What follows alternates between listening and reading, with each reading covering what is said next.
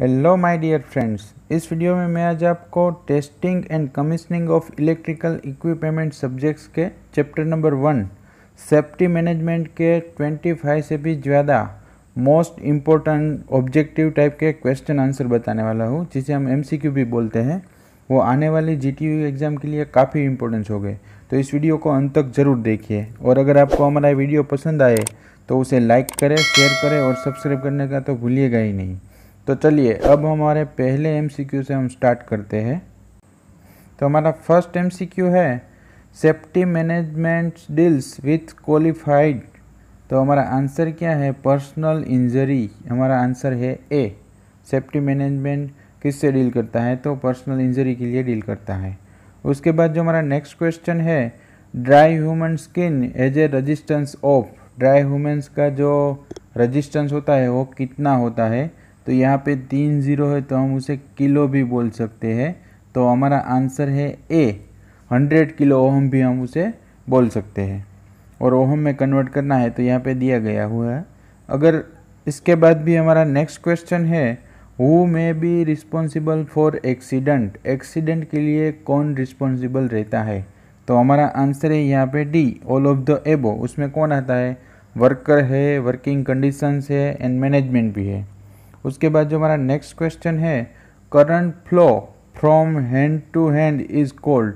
जब करंट एक हाथ से दूसरे हाथ में फ्लो होता है तो उसे हम क्या कहते हैं? हमारा आंसर है बी, टच पोटेंशियल उसे कहा जाता है।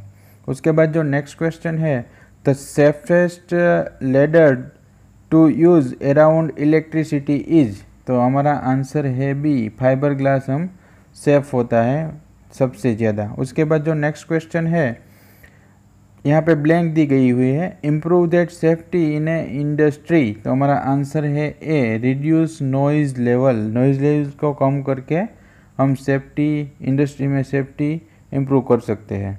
उसके बाद जो नेक्स्ट क्वेश्चन है which of the following is an unsafe condition. तो ये यहाँ पे अनसेफ कंडीशन कौन सी है? तो हमारा आंसर है डी, लॉन्ग वर्किंग आवर्स।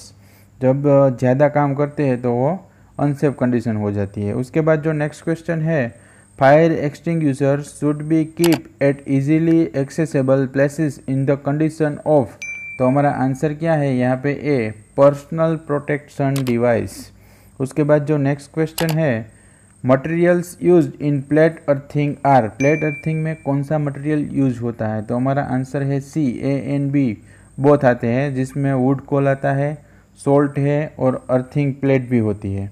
उसके बाद जो नेक्स्ट क्वेश्चन है humans are more vulnerable to electric shock current at। यहाँ पे जो हमें करंट लगता है, इलेक्ट्रिक करंट, वो कितनी उसकी फ्रीक्वेंसी रेंज होती है? तो यहाँ पे 50 हर्ट्ज़ हमारा आंसर है ए।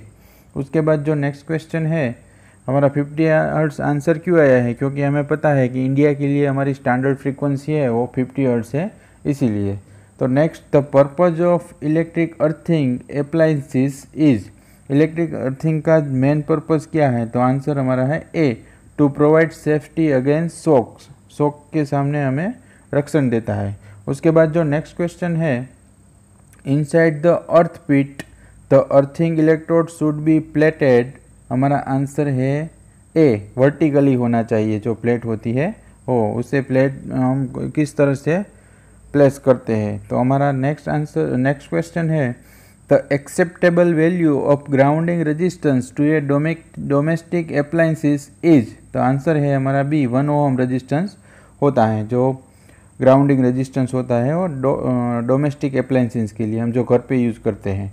उसके बाद जो नेक्स्ट क्वेश्चन है normally the human body resistance in the totally wait and the dry condition is blanks respectively. तो हमारा आंसर है यहाँ पे ए, जब हमारी वेट बॉडी होती है तो 1 kilo ohm and dry body होती है तो 1 मेगा ओम। हमारा आंसर है ए।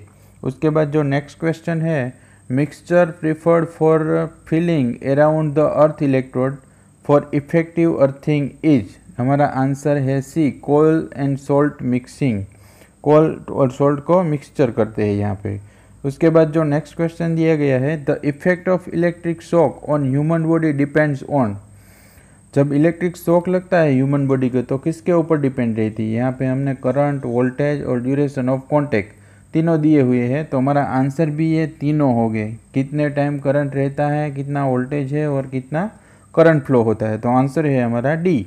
उसके बाद जो नेक्स्ट क्वेश्चन है, third pin in A 3 pin plug is provided so as to.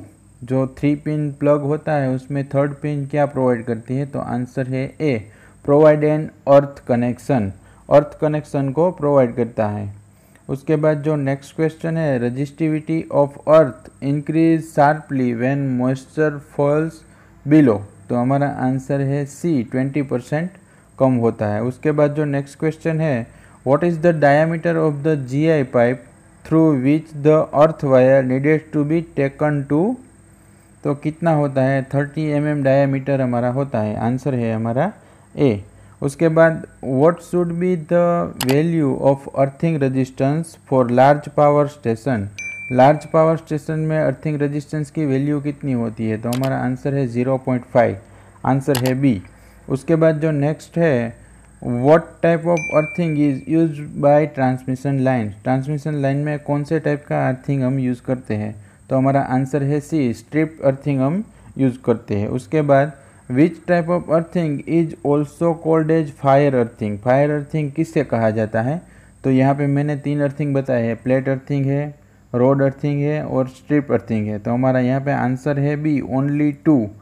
जो फायर अर्थिंग है उससे हम रोड अर्थिंग भी कहते हैं। उसके बाद जो नेक्स्ट क्वेश्चन है, अर्थ electrode used in plate earthing is, जब अर्थ इलेक्ट्रोड, प्लेट अर्थिंग में अर्थ इलेक्ट्रोड हम यूज़ करते हैं तो प्लेट होता है, हमारा आंसर है ए। उसके बाद according to the IS the colour of the earth wire is usually, IS के हिसाब से, इंडियन स्टैंडर्ड के हिसाब से कोड होता है जो, उसके हिसाब से अर्थ वायर का कलर क्या होना चाहिए, तो हमारा आंसर है बी, ग्रीन। उसके बाद जो नेक्स्ट क्वेश्चन है, earthing is necessary to give protection against, earthing किसके लिए प्रोटेक्ट करना चाहिए हमें, तो डेंजर ऑफ इलेक्ट्रिक शॉक के लिए हम अर्थिंग करते हैं, ज़रूरी है, हमारा आंसर है ए। उसके बाद जो नेक्स्ट क्वेश्चन है, solid grounding is adopted for voltages below, तो कितने वोल्टेज होते हैं, हमारा आंसर है डी, 660 वोल्ट, 660 वोल्ट होते हैं। उसके बाद जो नेक्स्ट क्वेश्चन है, ground resistance value for sensitive installation is, यहाँ पे हमारा आंसर है ए, लेस देन 5 ओम होना चाहिए। उसके बाद जो नेक्स्ट क्वेश्चन है, the advantages of neutral earthing, neutral earthing का फ़ायदा क्या है, तो हमारा आंसर है सी, एलिमिनेशन ऑफ आर्किंग ग्राउंडिंग। उसके बाद जो नेक्स्ट प्रश्न है, तो अर्थ potential is taken as, earth potential कितना होता है, तो हमारा आंसर है डी, 0 होना चाहिए।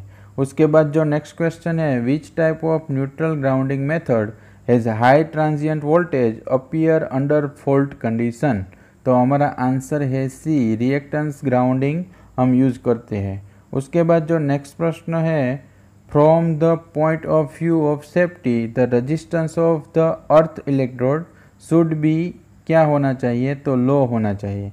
तो दोस्तों इस वीडियो में मैंने यहाँ पे आपको 31st MCQ बताए हैं जो सेफ्टी रिगार्डिंग है, और testing and commissioning of electrical equipment TCEE के सब्जेक्ट्स के हैं, जो 8 सेमेस्टर डिग्री के लिए आता है, तो आने वाली एग्ज़ाम के लिए भी काफ़ी इंपॉर्टेंस हो गए, और इलेक्ट्रिकल की कोई भी एग्ज़ाम होगी कॉम्पिटिटिव, उसके लिए भी काफ़ी इंपॉर्टेंस हो गए। Thank you for watching my video.